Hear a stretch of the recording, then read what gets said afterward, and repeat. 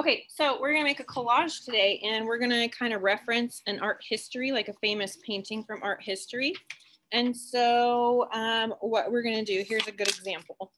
Let me make this bigger so you can see it. So here is the original painting.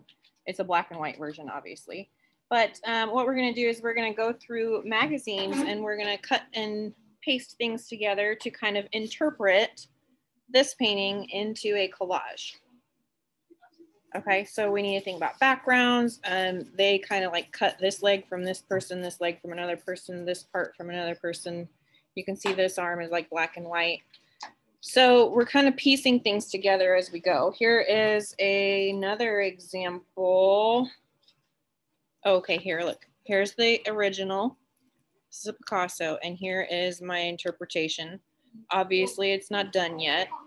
Okay, so this one is approached in a very different way than this one, right? So this one, they actually cut like arms and legs and things like that. This one, I found just a big triangular area of skin tone, and same thing across here. And this is just blue. So your job will be to interpret a piece of art history into a collage. Here's another one. Who does it, girl? I don't have the original for reference there. So what we're gonna do, oh, I wanted to show you a couple of more examples. Hold on, let me share my screen.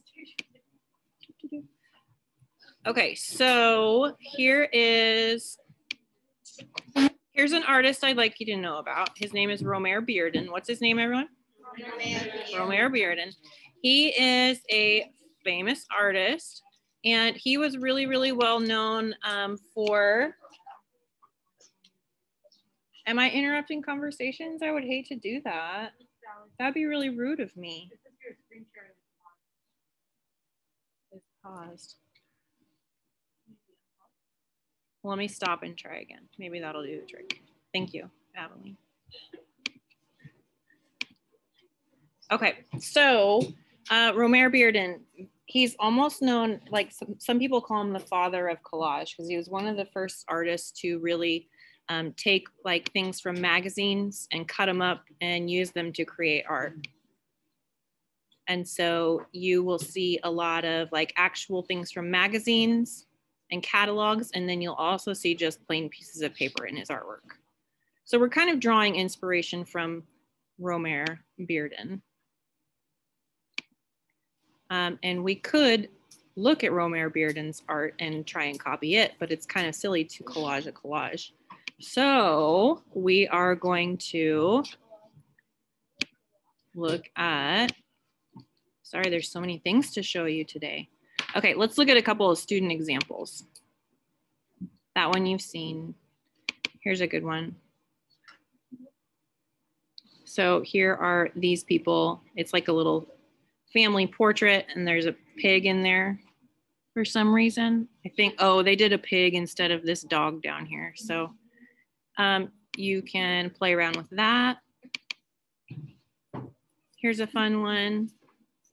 So it's not exactly like set up in the same way with the window back here and the girl sitting in her bed over here, but do you see how they're similar? How many more do you want to see? Oh, here's a good one. This is American Gothic with the pitchfork. So we have different things over here. How about, I'll show you two more good ones. How's that sound? Here's a good one. Okay, so in this one, they kind of approached it differently. They did, instead of one big piece across the background, they did a bunch of like blue pieces.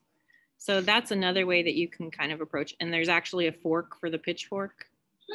And it's Channing, what's his last name? Is it Tatum? No, I don't know. So you can kind of put famous people in there if you want. You can play around with it and have some fun. So how do we get started on this project? Number one, you're gonna need a piece of tag board. It's just paper, but it's a little bit thicker. So you're gonna want one of those to collage on. And then I'm gonna cut up these reference pictures and I'm gonna lay them out on the, how about Is Jensen here? I'll put them over there on Lexi's table. Okay. And you can come over and pick one that you find interesting. There's lots of different ones. And then while you are over there picking out a picture, I would like for you to stop in the magazine cabinet, and I will put some out on the counter, and you can grab a couple of magazines. And what I want you to do is just start searching for stuff that could be useful in your collage. So if you are doing like this dancing girl, maybe you look for arms and legs or something that could be the tutu. Or if you're doing this Picasso thing, maybe you look for, okay, I need these big triangles right here. So I need, what colors do I want them to be? Where can I find some flat colors or textures or things like that? So I just want you to spend some time today searching for stuff in magazines that could be helpful. Does that make sense? Do you guys have any questions about the project? What was our artist's name again? Romare Bearden. Very good. Okay, I'm gonna pause the video. Okay, so for the rest of today, you are just searching through magazines, finding things that might work.